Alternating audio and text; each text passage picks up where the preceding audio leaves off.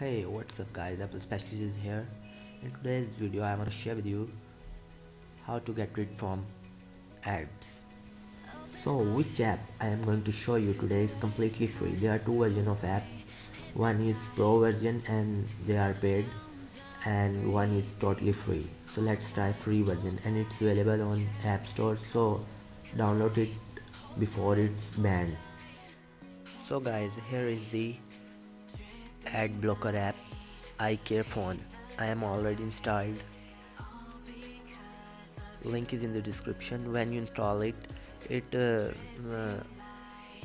asks permission from you to allow you obviously allow it to remove ads.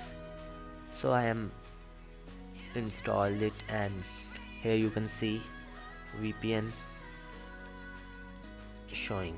VPN, it means that your ad blocker is activated. So you can see in New York Times, whenever you open New York Times, there are a lot of ads in paragraphs. So now you can see there is no ad. I'm completely ad free and they are really annoying. Sometimes I am opening I have few games on my iPad and it shows a different type of ads and redirect to App Store. So with this app you can completely get rid from the ads.